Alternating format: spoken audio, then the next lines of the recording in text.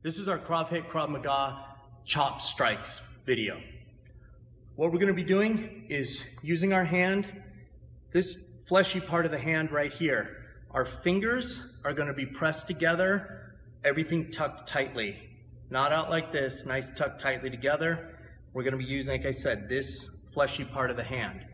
We would only be using this to strike fleshy parts of the body, side of the neck, the throat, punches, defenses as they were coming in. We would not be trying to strike a bony surface like the top of the head, shin, something along those lines. This is all just for soft tissue.